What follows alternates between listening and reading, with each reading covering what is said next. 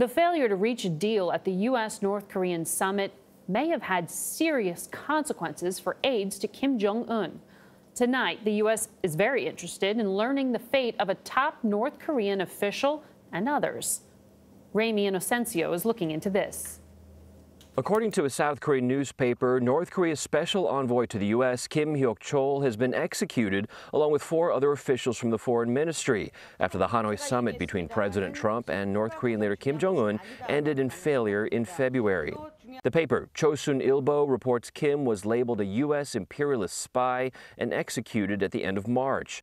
It also reports Kim Yong-chol, the country's top nuclear negotiator, was sentenced to hard labor and re-education. South Korean officials could not confirm the report, and CBS News has not verified its accuracy. If true, it would be the most significant purge in North Korea since Kim Jong-un had his uncle killed in 2013.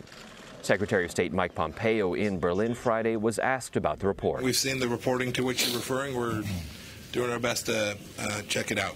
But executing an official who's fallen out of favor wouldn't be uncharacteristic of the North Korean dictator. Kim Jong-un is not a leader that the President of the United States should be friends with. And these are not behaviors that can simply be overlooked and brushed aside.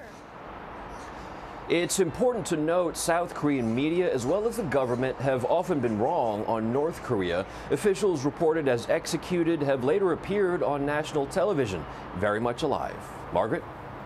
Ramy, thank you.